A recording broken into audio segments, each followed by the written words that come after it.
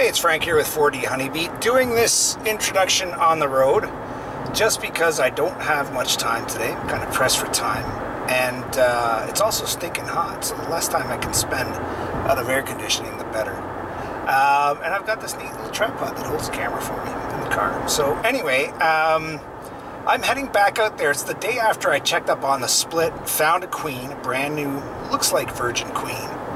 And I was concerned, as were a number of commenters, that there aren't enough bees in that split. I knew it from the beginning, and it looks like more bees have made their way out of that hive and not back in it.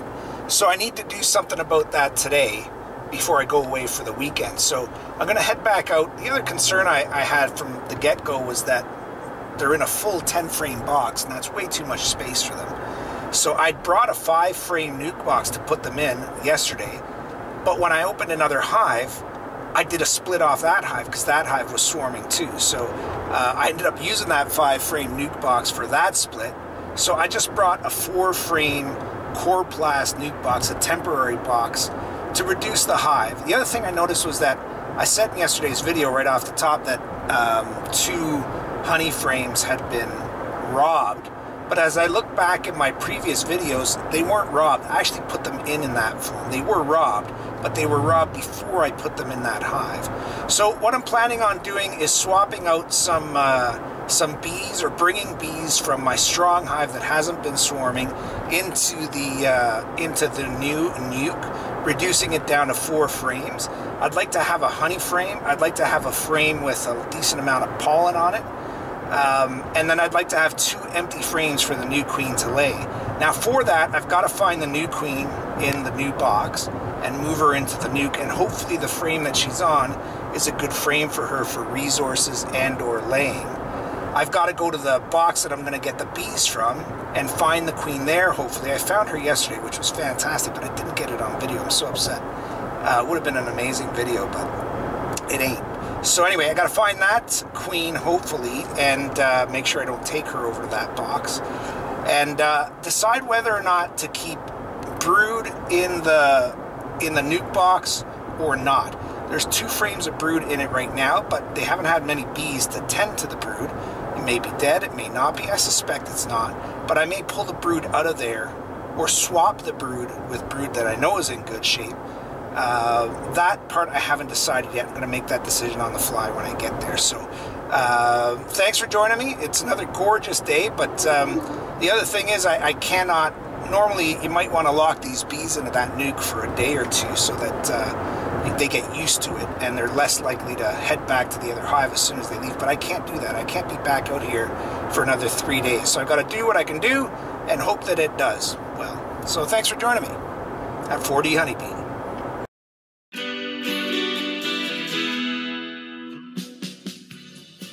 Okay, so the plan here is to take this hive, which was the hive I split about a week ago, and condense it from 10 frames, which it's currently at now, to 4 frames into this nuke box. And just allow the queen a bit of a tighter space, easier to keep the brood at the right temperature, easier to defend, easier to manage when you're starting up a hive. So how I do it, I'm not exactly sure. What I'm going to do is set up the nuke box right beside the hive, look for the queen in the hive, in the big box, hopefully find her and move that frame over, and then I've got to find frames from that hive over there. So that hive is my strongest hive, beautiful queen in it that I saw yesterday, and lots of brood and stuff, and I just have to determine what I put in for resources. Ideally what I'd like to have is 1 frame full of honey, 1 frame with a lot of pollen, and then hopefully 2 frames with maybe a combination of pollen, but then 2 frames with the ability to lay. Because if this queen does get impregnated, I guess, does get fertilized, then she's going to need to start laying eggs in a hurry, and that obviously is the sign of a healthy hive. So that's what we got on the go. How it works out, we'll see. So here you can see where the 4 frames are going to end up there. And there's a couple of vents in there too, so these aren't made for long term. If they can last a week or 2, give time for the queen to really get going, that would be great. Okay, so mission, find queen. Looks like that inner lid is stuck to the backs. Okay, so the queen might be up there, but I highly doubt it. So let's go through the frames here. So these two outside frames we know are just empty frames. And I said before, I said so in my intro, these were not robbed while they were in the hive here. These were robbed before I put them in. So there is some honey in this frame. Nothing there. So we'll just probably move those frames to the hive that I'm going to take bees and maybe brood from. These are ready to be filled here, so that'd be nice. A queen would like to be able to fill those frames up. Now, I don't know if I mentioned it or not, but I have not started up my smoker. So, probably just jinxed myself, but I'm going to try and do this whole deal without smoke, because they've just been so good. I'm tight for time, and I'm going to push my luck. So, just looking for the queen. You can see there's just not enough bees in this hive at all. Now, this frame is not a bad frame for laying. It's got honey on the outside top. It's got... Let's see if I can find a better frame than that. So I'm hoping the queen is on a good frame here that I would just want to move over into the nuke.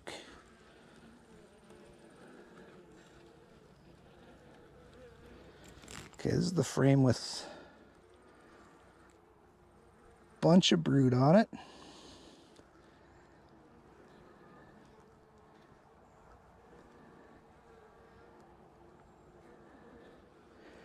And, well, fewer queen cells. You see here,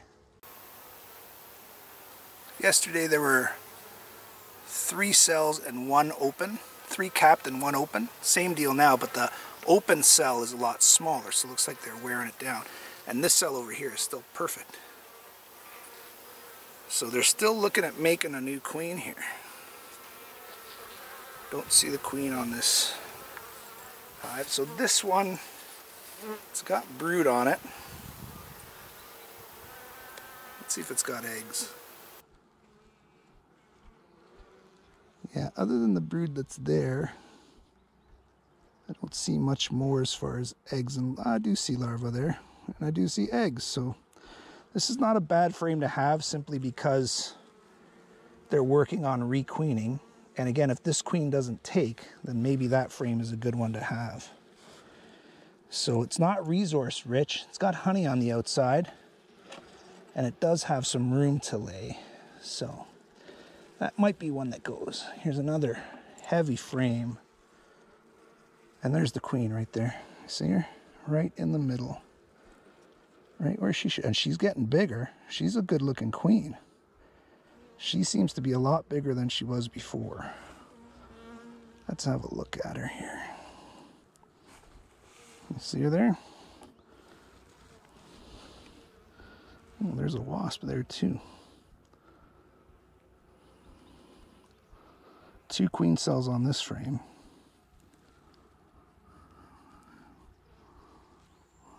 See her working her way around there?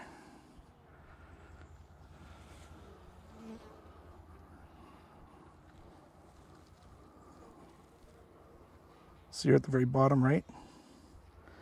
Okay, let's get her and this frame into the box.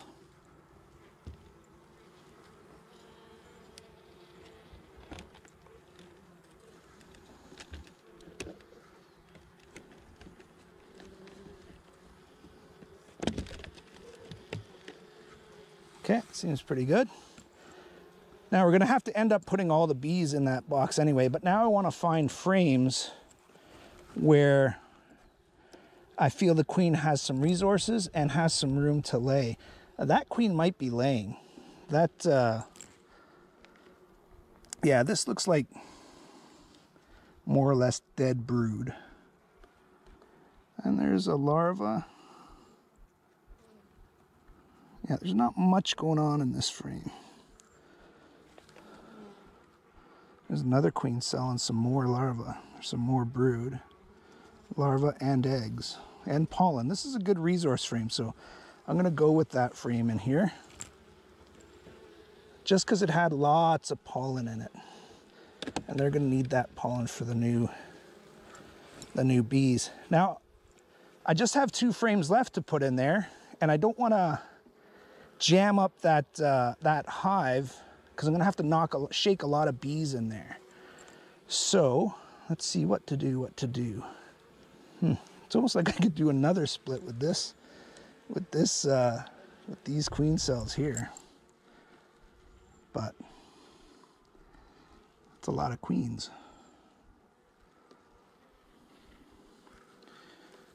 Okay, let's get some bees going in there first and foremost. And I'm pulling out frames and they literally have like 5 bees on them.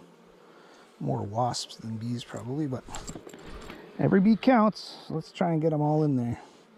Maybe I'll put the frames that I'm not using out here so that the bees will make their way in to the box. I have to give her one really good solid honey frame. And this ain't it. This is a frame that's empty. So I'm going to go to the other hive now and just see what I can take from resources from that hive. It's going to need a lot of bees first and foremost, because this is nowhere near enough bees to help out that queen. So let's see what we can do for. There aren't that many bees on this frame, but I'm going to take this frame and drop it in there.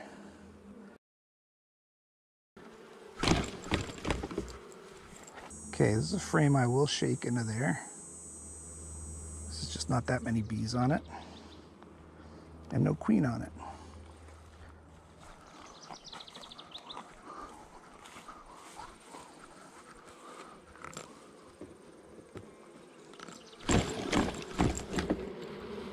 Looking at the rest of the frames here, there's not much going on as far as building here. So I'm going to check these 2 frames again. And probably, if I don't find the queen, shake them in, because that will be enough bees for that. It's likely that if the queen's not on these 2 frames, that she's in the bottom box, which is perfectly fine.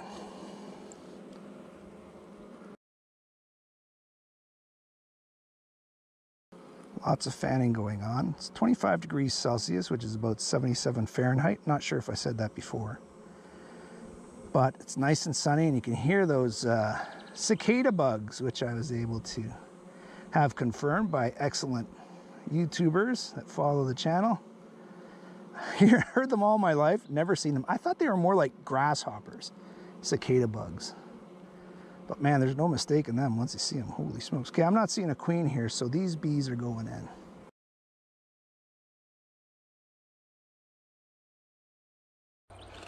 Okay, let's see if they get in there and stick. So I don't know if I'm knocking more bees out that I'm putting in, but anyway, trying my best. Okay, let's have another look at this frame. Now this frame is really heavy with larvae on the one side. I should say capped brood. Let's check the other side. And this side's open for laying. So let's just make sure the queen's not on here. But this may be the frame that I take over there. Just be nice to have more pollen. I feel I'm short on pollen. So maybe what I'll do is put this frame in there and then go out and grab a pollen patty. I don't have one at home, so I have to buy one.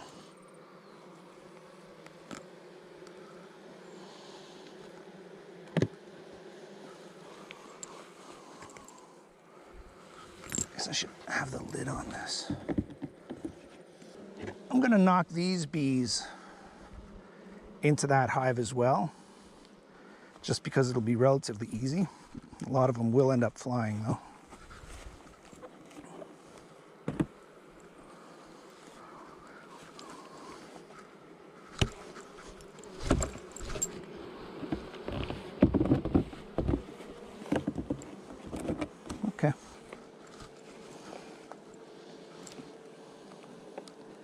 Come on, bees. Give me bees here.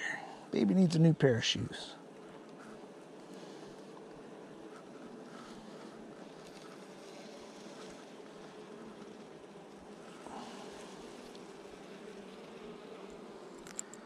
Well, let's see what we got. This side is not yet filled. This side is filled. I'm going with it. Have a look for the queen on the way.